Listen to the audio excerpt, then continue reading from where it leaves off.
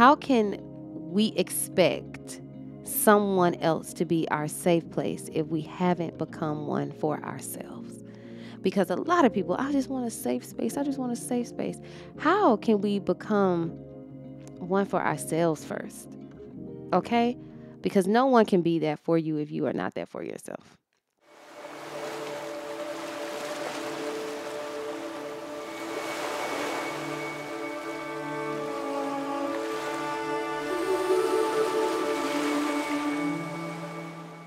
Welcome back, welcome back, welcome back. Hey, y'all. Welcome back to another moment with joy. And I'm so excited to be here today with you. And y'all already know what time it is. This is our time to heal, evolve, and transform together in a sacred space. And every Thursday, I'm so excited to be with each and every last one of you. And because of you, we have reached over 10K subscribers because y'all always share the love. I can always depend on y'all to not only send this to 2 people, but how many people? 5.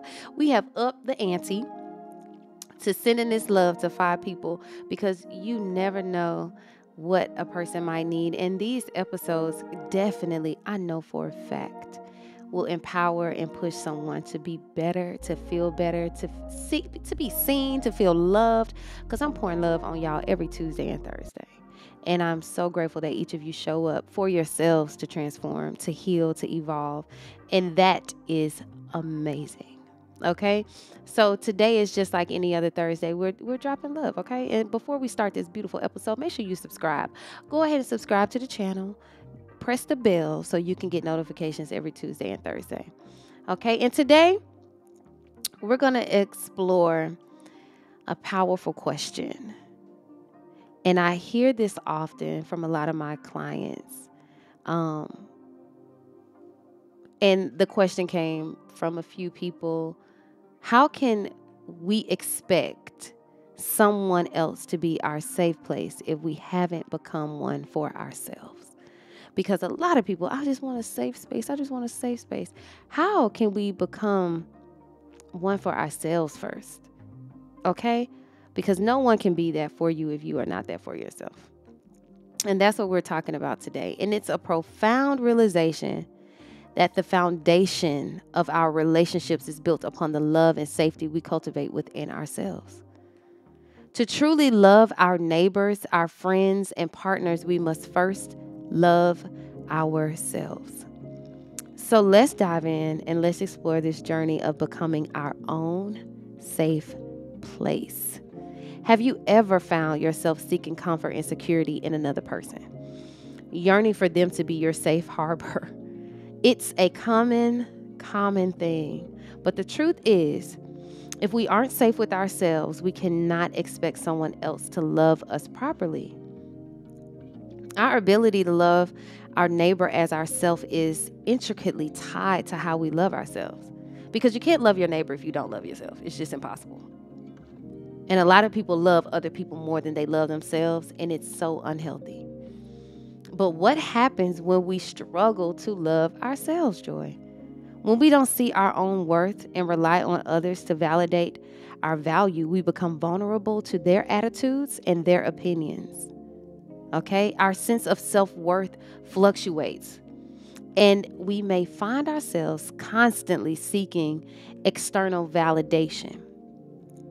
I can remember not really truly understanding what it meant to feel safe with me. I thought I had it down pat for a long time. I realized that I had a lot of work to do to cultivate that personal safety. And there can be various reasons why a person may not feel safe with themselves. And here are a few common factors. I want to name a few. Self-criticism and negative self-talk. When individuals constantly criticize themselves, doubt their abilities, or engage in negative self-talk, it creates an internal environment of self-doubt and insecurity. This can destroy their sense of safety and self-trust. Okay? Past trauma or hurtful experiences. That's another one. Experiencing trauma or hurtful events in the past can deeply impact one's sense of safety. They may carry emotional wounds and develop a fear of vulnerability or trusting themselves due to past pain. What's another one? Lack of self acceptance. If individuals struggle to accept themselves as they are, including their flaws, imperfections, and mistakes, it can create an inner turmoil that hampers their ability to feel safe within their own being. Another one is external validation dependency. That's relying on everybody else's approval, everybody else's acceptance in order to make you feel worthy. Relying on external validation, approval, and acceptance from everybody else to feel worthy can make individuals feel insecure and unsafe within themselves. Their self-worth becomes like their self-worth only matters if it's this other person's opinions. Okay? That's what that is. And we got to get over that. But here's the thing. Self-love is not a destination, it's a journey, y'all. It's a daily practice of embracing our flaws, celebrating our strengths, and recognizing our worthiness. It's about accepting ourselves as beautifully imperfect beings deserving of love and kindness. Finding comfort and security in another person is undoubtedly comforting. It is. I love when somebody can be your safe space. I mean, it feels great. But it's essential to remember that true happiness and fulfillment comes from within yourself.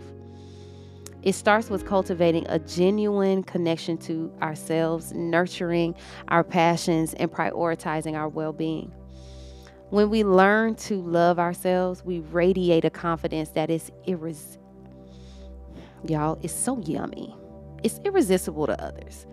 I mean, it sets you apart. It's undeniable, okay? And we no longer, in this part, we no longer seek validation from external sources because we have already found it in ourselves. We become more discerning about relationships. We start choosing those who uplift us, support us, rather than those who diminish our light, our self-worth. Self-love empowers us to set healthy boundaries, to speak our truth, and to pursue our dreams unapologetically. We realize that we are deserving of love, respect, and happiness, and we refuse to settle for anything less than that. Okay? It's okay to struggle with self-love. It's okay to struggle with it. We all have our moments of doubt and insecurity. But remember, you are worthy. You are worthy. You are worthy of love and acceptance. Just as you are enough. Embrace your uniqueness and your imperfections, for they make you who you are. This beautiful, beautiful human being that you are. And if ain't nobody told you, I love you just like that. Okay? So start each day by looking in the mirror and affirming your self-worth. Treat yourself with compassion and kindness. Surround yourself with people who uplift and inspire you. And start doing what you love. And gradually you will find the love and security that you once saw in everybody else inside of you. You are your own safe space.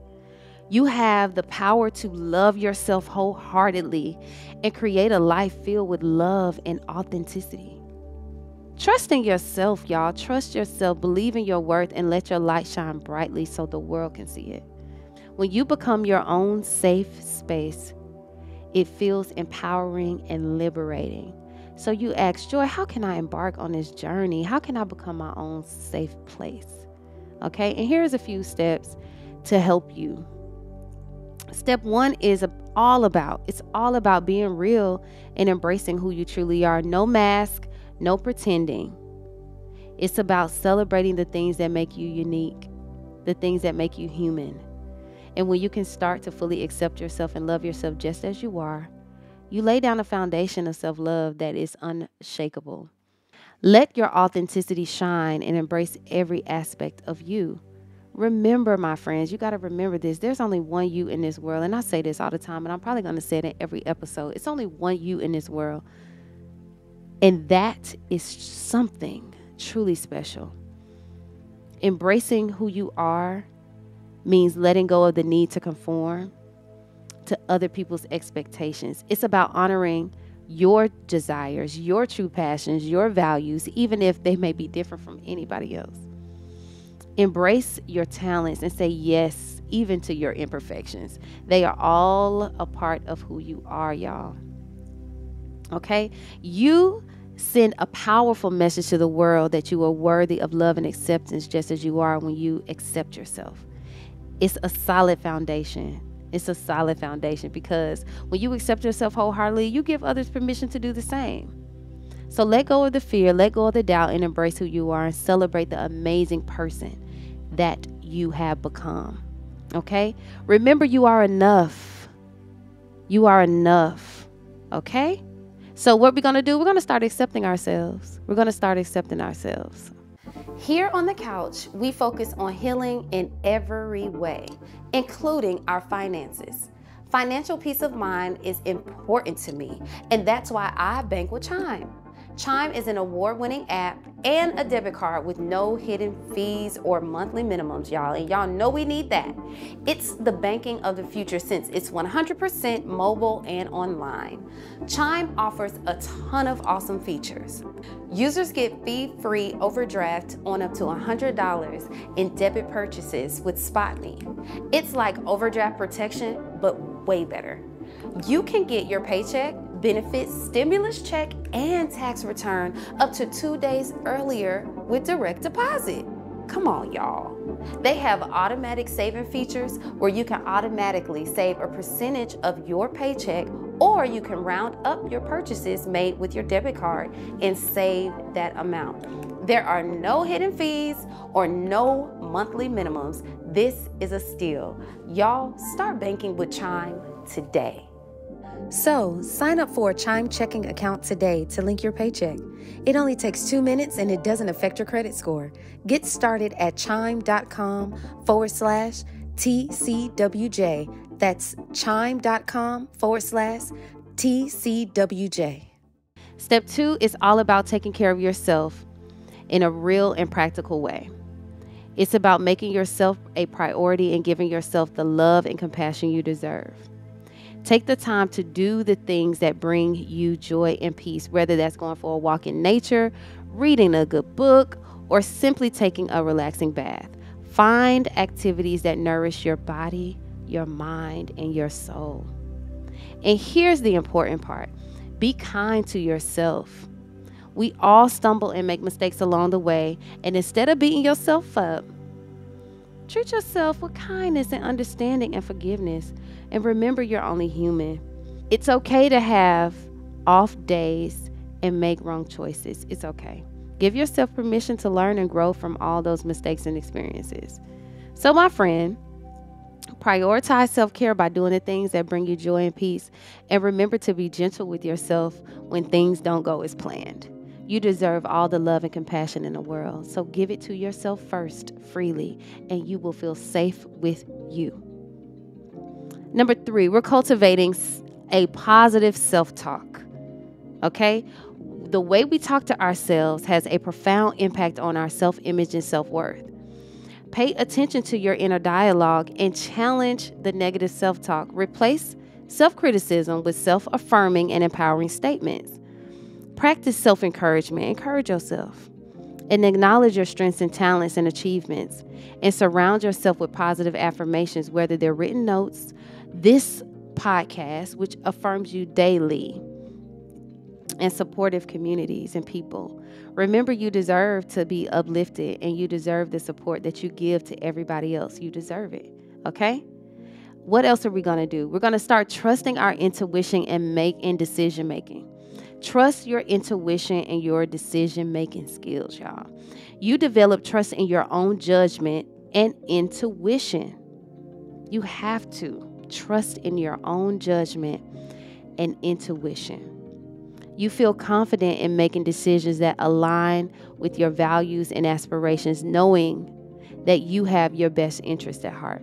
So that will allow you to start feeling safe once you start trusting your own intuition and listen to your own voice.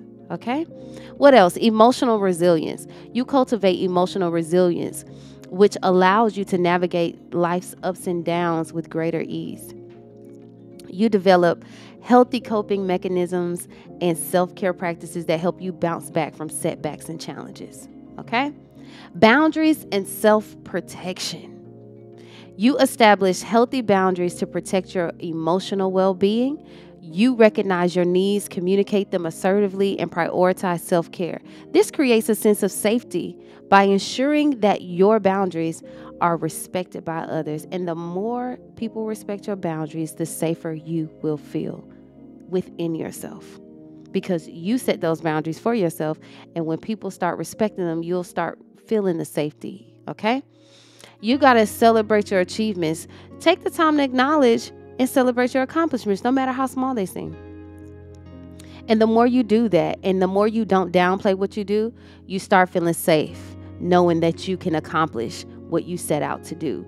Keep a journal where you can document the successes and moments of your progress and reflect on them daily. Okay? Recognize your unique qualities and values that you bring to the table, and not only that, but to the world. Okay? Foster self-discovery. Self-love involves getting to know ourselves on a deeper level. Set aside time for self-reflection and introspection. Explore your passions, y'all. And make sure that you're engaging in activities that allow you to connect to you, not doing what somebody else loves, not listening to the music that they love, but you doing you. Not learning skills because they doing it, but you're picking up stuff for you. The more you understand yourself, the better equipped you'll be to honor your needs and desires, and no one will come in your space to give that to you. You've already given it to yourself. Okay? Inner strength and self-empowerment. You become your own safe place when you tap into your inner strength and your own self-empowerment. You develop a deep sense of self-trust and belief in your ability to handle whatever comes your way. Okay? You feel free to express your true self without judgment, without fear, and without rejection. This fosters a sense of safety in being seen and understood for who you truly, truly are. Being your own safe space is a transformative experience, and it cultivates a deep sense of self-love, self-acceptance, and inner peace like no other. It allows you to navigate life with greater confidence, resilience, and authenticity. It provides a solid foundation for your personal growth, healthy relationships, and overall well-being. So you got to ask yourself, what nourishes my soul? Why do I keep seeking this comfort and this joy in somebody else and not myself? You got to start asking yourself these questions and start aligning with the values and aligning with what makes you feel alive. Okay? Start indulging in the things that make you feel good. So my friend, it's time to be unapologetically free from everyone else's view of you, what they can do for you. And we're going to start adapting to what I can do for myself. So when I do merge with someone else, they're not making me who I am. They're just merging. We're merging. That's it. And remember, by honoring your needs, you create space for the authentic, joyful life you deserve. You are worthy.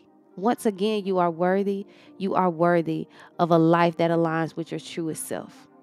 Okay?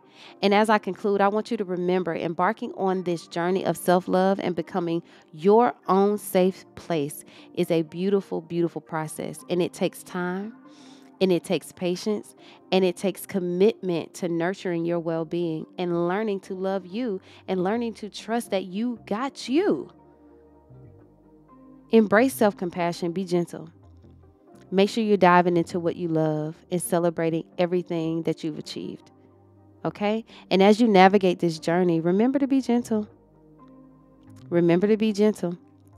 And remember to surround yourself with people who see you and who love you and who can support you in this. So until next time, be love, be light, and be you. Peace.